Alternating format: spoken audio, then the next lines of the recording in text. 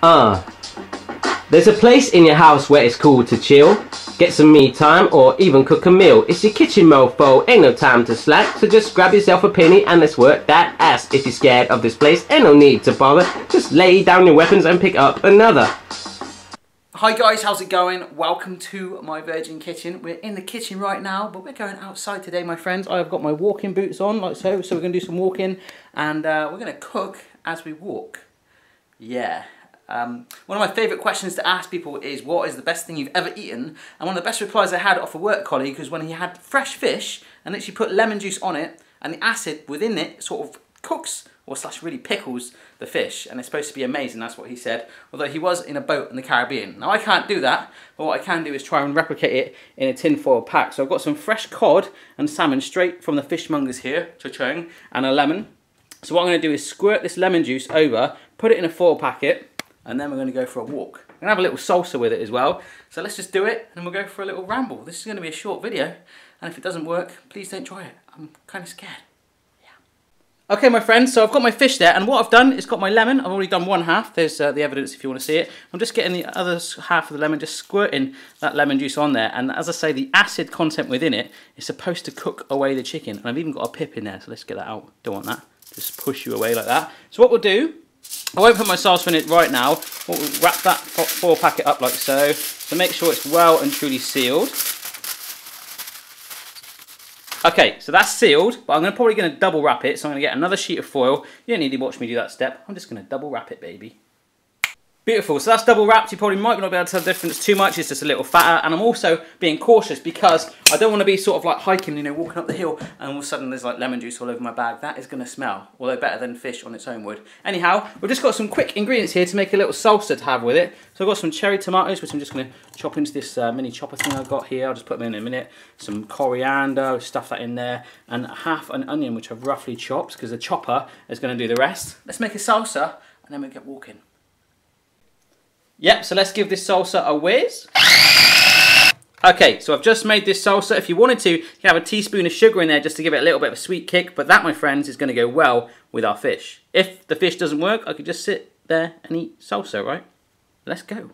Okay then guys, just before we set off, I just want to show you, I've packed my dinner, so to speak. The foil packet is in this nice little plastic tub like so. My salsa is in a clear plastic bag. We're just going to shove that in like so. And we're going to take a little piece of the Myvirginkitchen with us, an authentic Myvirginkitchen fork, so that's going in there as well. We'll just plonk a lid on it, and then we're going to set off. I must remind you that I do not live in the Caribbean. I live in the southwest of England, and it's very windy and potentially quite minging. If you don't know what the meaning of that word is, not very nice, the weather out there. So it could be quite windy. Apologies if you don't hear me.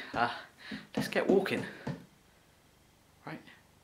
Okay then guys, I've just reached my destination. It probably doesn't look like too much, it's a load of bushes, but I've got to walk all the way up there and right to the end, and we might see some sea. You might get excited. I'm in the car park right now, and this car park is sometimes known for an activity. I'm not going to tell you what it is, but if you think of the word catting and change the animal, yeah, that goes on big style in here, my friends. Anyhow, let's start walking.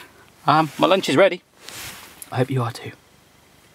Well guys, I've got to admit, it's getting a little brighter right now. Look, there's a little bit of scenery there for you. Yeah, I'm a little out of breath already, so I'm not going to say much, but I kind of wish I didn't dress for the Lion, the Witch in the Wardrobe. I need to get my Bermuda shorts on, baby. Let's keep walking. Alright then folks, I've literally just walked around about 200 metres and that's it, and I'm pretty out of breath already. There's a couple of other cars down there and I haven't seen anyone else yet, so I kind of feel like I'm in a scary movie. It's getting a little bit brighter. We'll have a little bit of a scenic view in a minute. I'm suddenly realising how unfit I am, but we'll keep moving. Look, stinging nettles. Kind of cool. Do not touch them. They will sting your hands, although you can cook with them.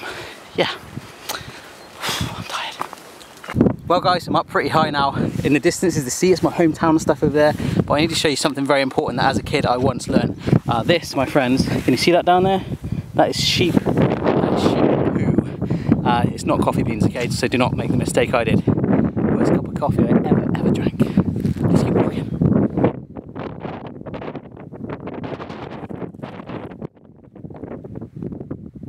Okay then guys, I just want to quickly show you, this is something I've dreamt about, right? Over there is the old pier. It's a big old pier, hence the name Old Pier.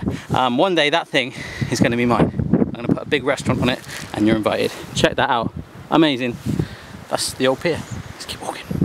Okay, so when I first heard of this concept, what I thought to myself was, yeah, we're gonna get the most amazing flaky fish, but guys, get real with me here. We're like doing commando style stuff. It's gonna be last resort. Oh my God, I'm gonna die. I need to eat lemony fish. That's what we're doing. You're not gonna get supple, flaky fish like you've just pulled it out of the sea like that, and you know, you're grilling it for hours. You're not gonna get that, okay?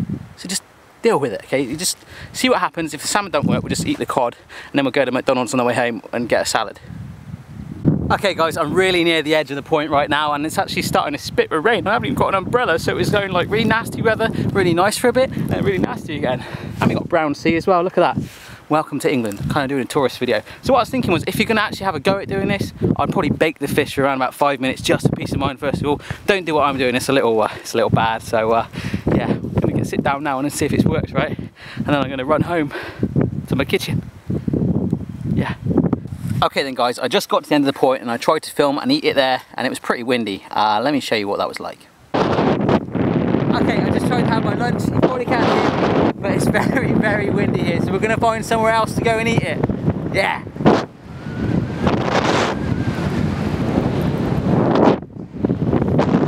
Okay, so it's time to eat it. I found a spot that's less windy now. Over there, literally just down there, like 10 meters, it's like, but here it's fine. The salmon is not so good, my friends. I had a little bit of that, had a bite. It was tough at one bit. The other bit was like, I'm not sure about that, but the cod is all good. So I'm gonna get some of my salsa now. I'm gonna try and do this one-handed, bear with me. Okay, some salsa on there. I had to speed up the video, it's hard to do it one-handed. And it's starting to rain, so yeah. Let's just mix this through a little bit. Have some salsa and some authentic lemon fish. Here we go.